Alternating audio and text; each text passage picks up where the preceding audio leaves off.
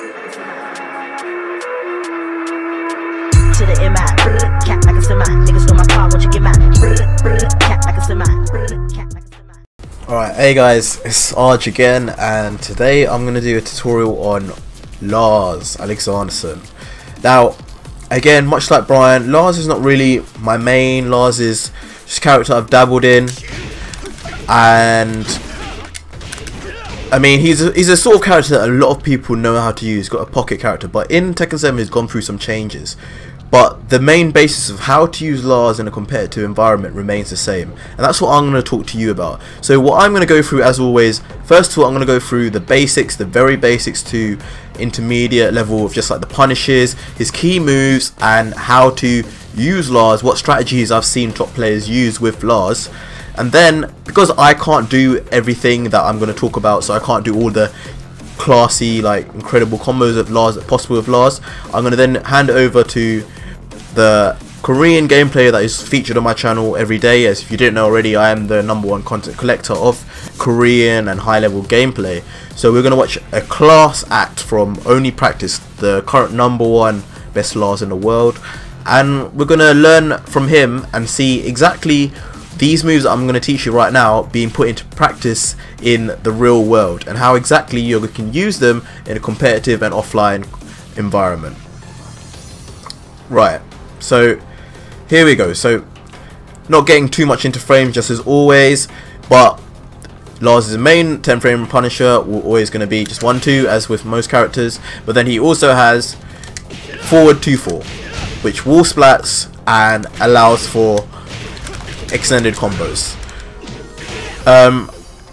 His main punish after that is just up forward 3, the dreaded up forward 3 that everyone seems to hate, everyone seems to think is so broken. Well, in this game it's not as broken. Since Tag 2 days it's become less broken basically. But yeah, up forward 3 to punish like a really punishable attack. Also, of course, I think in the same range as that is also Arc Blast. So I believe this is a 12 frame punish. You can combo straight from this. You can combo from any angle. So a key tool that a lot of Lars players will be using, and you need to learn, is the ability to sidestep and Arc Blast. Sidestep, Arc Blast. So many characters such as Harang will be linear or something you need to, or the Mishimas you can sidestep to a certain side. When you sidestep them, you need to be able to Arc Blast and then combo straight away. So that's a key skill that needs to be learned by any Lars player. Now, punishes aside, his other launches include a very good version of the Orbital Heal, which has incredible range. So you can combo straight from this as well, as normal. So that's another launch from him. So far we've got up forward 3, the Arc Blast, and the up forward 4 Orbital Heal.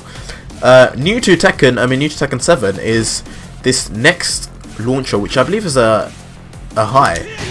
Yes, it's a high. So typically he has what we call dynamic entry. Now dynamic entry, actually, if you just press it like this, is a very slow movement, it looks like, as you're left in a very weird predicament where you're just standing still and there's a lot of recovery frames. But you can actually cancel out of it by pressing.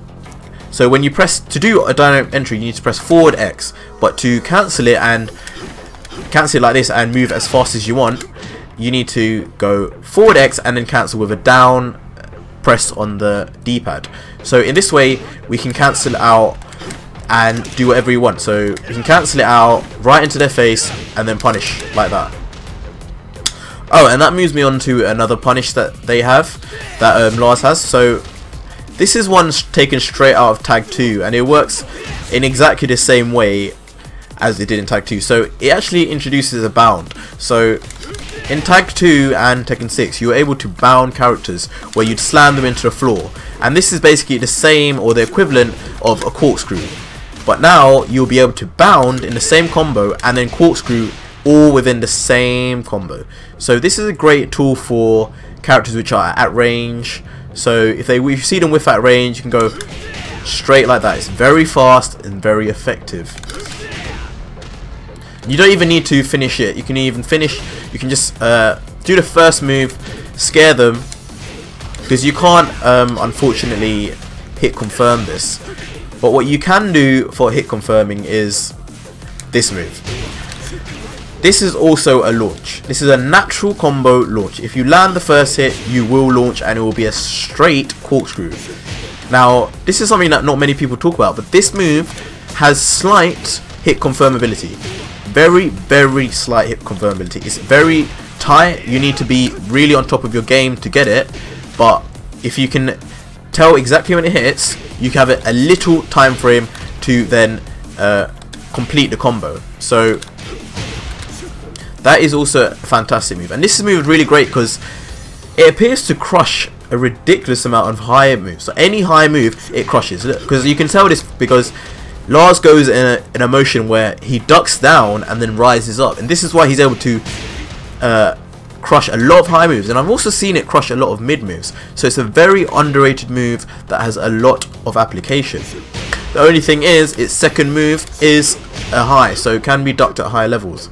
But this first move can just be spammed as much as you want, to be fair, because people will be afraid of being hit by that second bit of the attack.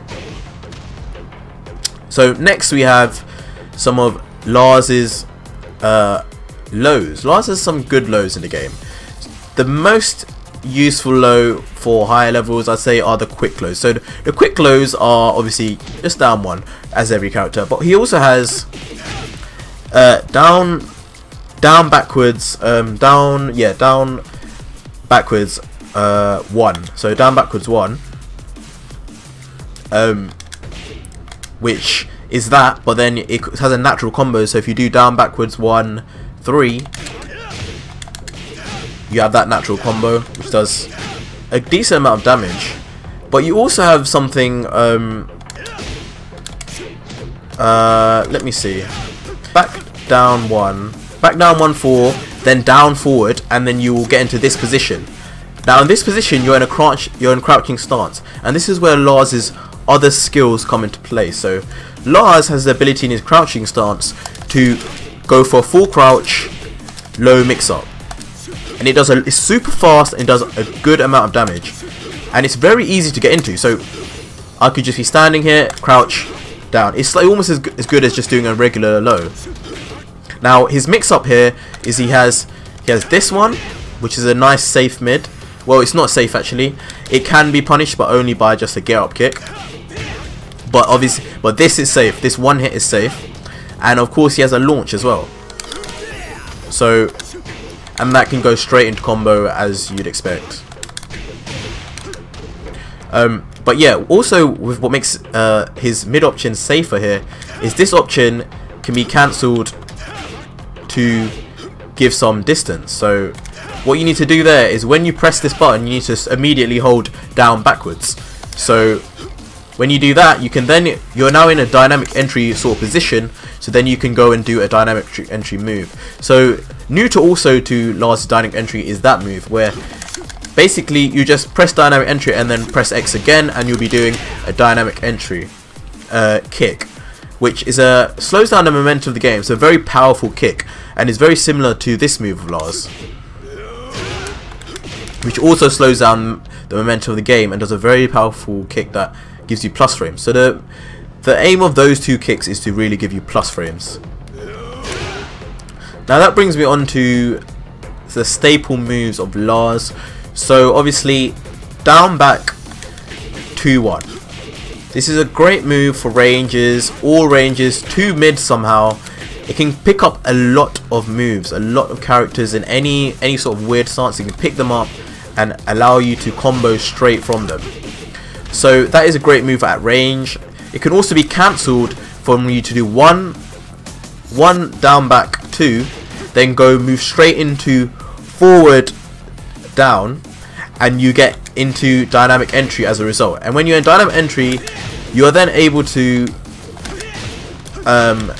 go into a number of stances. So from dynamic entry you can either do a mid launch like that, which is very fast and has a lot of range, or you can go on to do a low, which doesn't knock down anymore, it just keeps the character standing up, so it allows you to build pressure.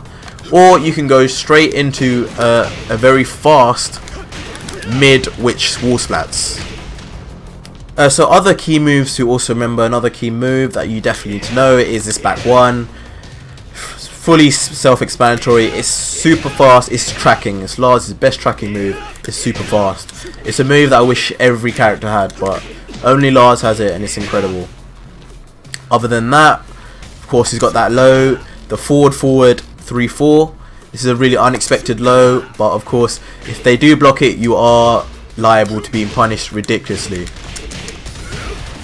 Now another thing is, if they stand on if they're on the floor, is down 1-3. As you can see, it picks them up in certain scenarios. So in this range you can use this and it picks them up and you get extra damage with the wall. So down 3-1 will get you this move as well. So this is a good move to do when you think they're going to stay on the ground. Now in terms of combos for Lars, I am not far from an expert on combos with Lars. All I know are the basic combos, but from what I can tell you can do a lot of variants where basically you launch them and then you'll go into this mode and you'll be able to go and do this and that, and basically a lot of variation comes from the dynamic entry.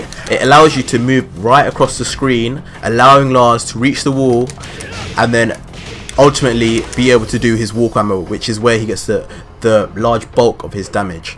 So that's how the majority of Lars users will be in. Definitely at the top level, they all strive to push the character, the opponent, all the way across the screen to the next wall, and that's what Lars' moves are generally about. So like I said, this will all be in the combo, within the combo, and as you saw he moves right across the screen. So that is what you'll probably see in the Korean gameplay that I'll show later. Now another move that Lars players must use effectively is this mid launcher. But this is a mid launcher that only works when counter hit. But if you can use it, it's because it's safe, you can use it at many ranges and hope for the counter hit. And that's what a lot of the top players use. So in counter hit, you're then able to combo and do everything as you'd expect.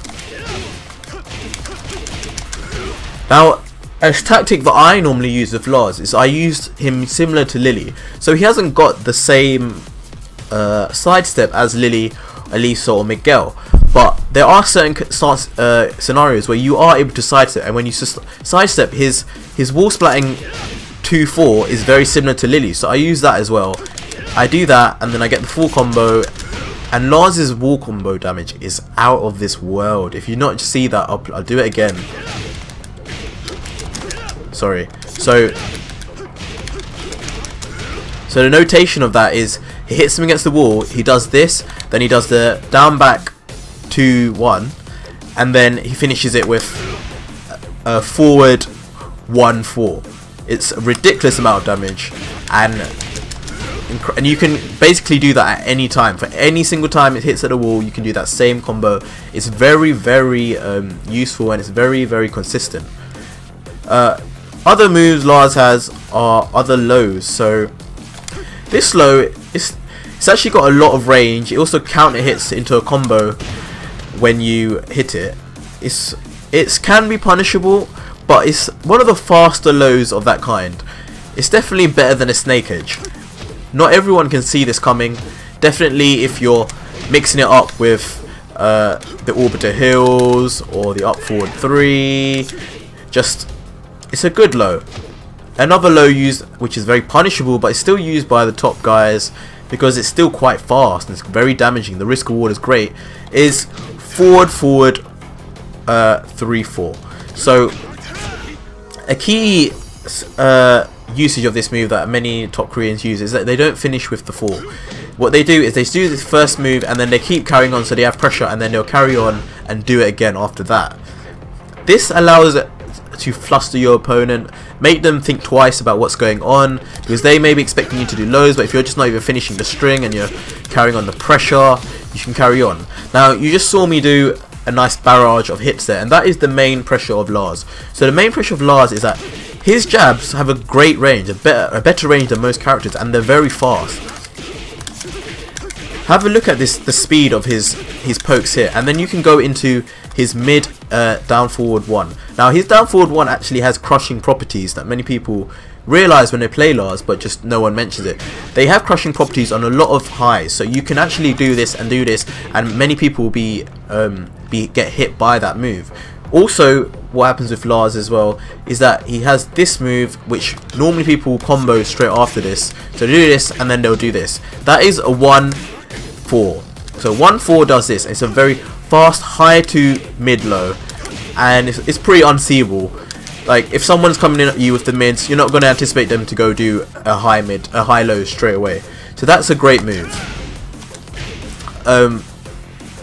So yeah, that in combination with everything I've just mentioned, his ability to just go like that, his ability to wall splat anytime, his ability to sidestep, arc blast, and his wall combo damage potential makes Lars a very, very strong and difficult character to deal with, in my opinion. Coupled together also, his running while running 3 is also very strong and also very fast, and tracks a little. He is a very, very good character, and these are basically the basics of how Lars is used in intermediate play. So I've given you the basics, and now we're going to go over to the high level Korean gameplay, and we're going to see all of this put into real world scenarios, where you can really see how, when put in the right hands, Lars is a monster. So let's get right into it. Okay guys, so as always, we're on my channel now. We're on Call Me Arj, and if you didn't know already, I am the #1 collector of Tekken 7 content. So this is where basically everyone came for Tekken 7 content before the game was out, because I have the top gameplay matches from every single player, every single country, all the high level gameplay. So, and what I did was I organized everything into perfect little playlists. So I have playlists for every single character as well as every single player as well. So if you ever wanted to learn more about your Jin, how to play Jin better, you can just click on the Jin playlist, or if you want to learn Devil Jin, you look on Devil Jin. So in this scenario, we're trying to look at Lars. So we're going to go over to the Lars. You got to find them. I've got a playlist for every single character, so you got to look through them. Lars, here we go. So 41 videos for Lars. So I'm gonna find a really good one. One of my favorites is by Only Practiced against Japanese Pro. This is a fantastic match. It's one of my most watched for Lars. So let's get right into it. See a professional play Lars using those same moves and how to use them effectively.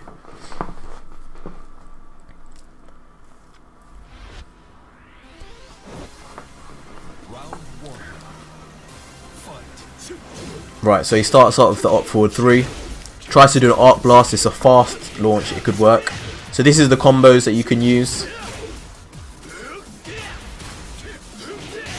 Again, at range, he was able to whiff punish with that forward back 4-1, forward back 2-1, sorry. Again, so he was in dynamic entry, did the mid low, comboed using that new move of Lars, got new to Tekken 7.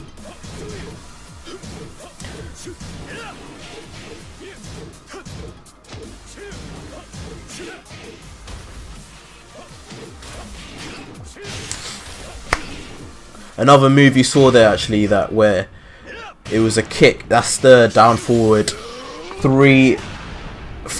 That is actually another punish, but it is very punishable as itself because it's got a high end to it.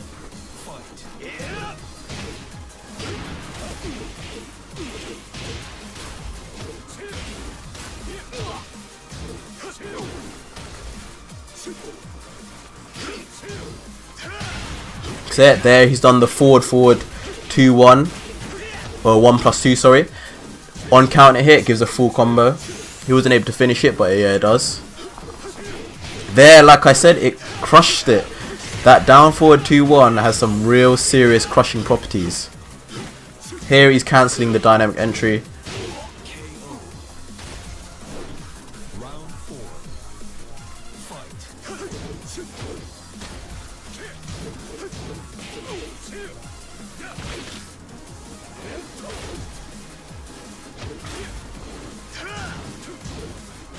Again, trying to fish for that counter hit because it's a great move and it's safe, so go for it. Here he's on that really good 1-1-4 string, comboing now. Again, using that natural combo down forward 2-1 to extend the combo. They're doing the running one. It's a very good kick. Gives them a good plus frames as well.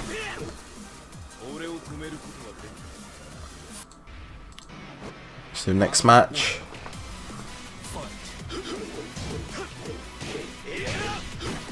Here he's doing that really fast mid back one. So back one, really great move. Very fast, tracks.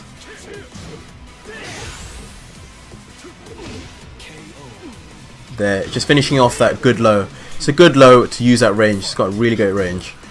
Here's fishing for that counter hit, and you just see how he stopped at the first hit because you can hit confirm it. There is that ridiculous wall damage as we showed before.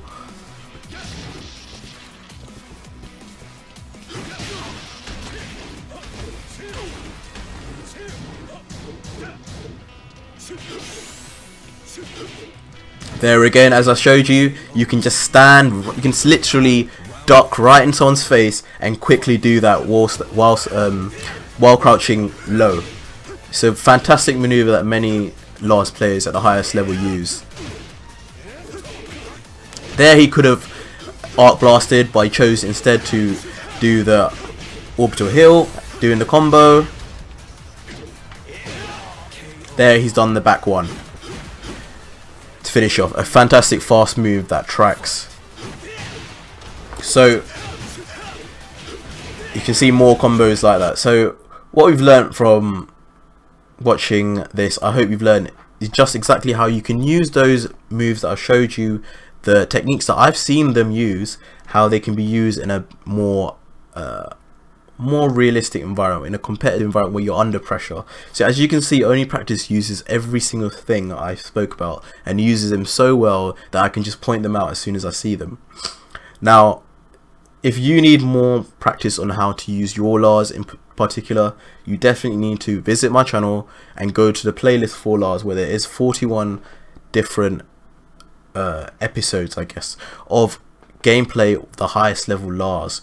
And I've also got my own Only Practice playlist, so you can see specifically Only Practice who is the #1 Lars player. So make sure today, subscribe and go over to his playlist and learn and get better at the game. Alright, cheers.